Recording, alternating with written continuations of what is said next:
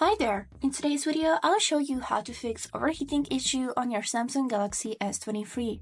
Let's get started. So the first step that we can do is easy but is helpful. So we would need to check our recent app, and as you can see, I got quite a lot open, but I don't use them.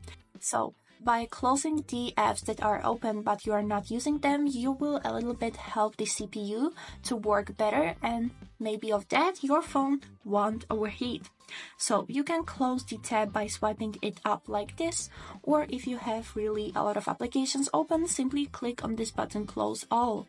The second step that we can do, that's to lower our brightness a little bit. It won't damage you, but it will help your phone.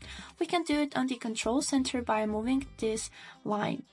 The next step that we can do, that's to open settings, then go to the tab which is named device care, and here go to the tab memory.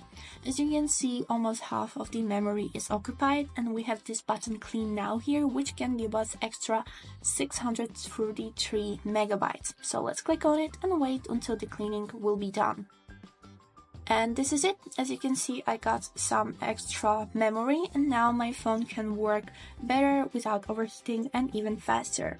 Next thing that we can do, that's to not use your phone while charging. This may be the main reason of the overheating. And also, while charging, it's better if you will enable the flight mode to disable Bluetooth, Wi-Fi, mobile data, and location.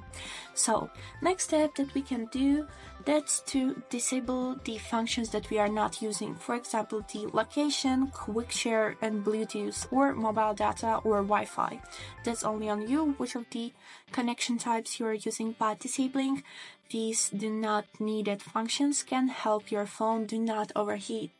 Next thing that we can do, that's to enable the power saving mode, which is limiting the CPU work. So the power saving mode we can find on the control center, which looks like this, or we can go to the settings, then to the tab which is named battery, and here enable the power saving. Next tip that I can give you, that keep your phone far from the bright sunlight or direct sunlight that can be on your phone, because this is of course the reason of overheating, because the sunlight is hot by itself. Also, every time when you can see on the settings or getting notifications about new software update, do not ignore it and update your phone, because not only the software gives you some new extra tips and functions, but it also fixes bugs that may be the problem of overheating. And also, the last tip for today is make sure that the case of your phone is not too tight, because the case will keep the heat between the case and your phone and not let the heat get out to cool your phone.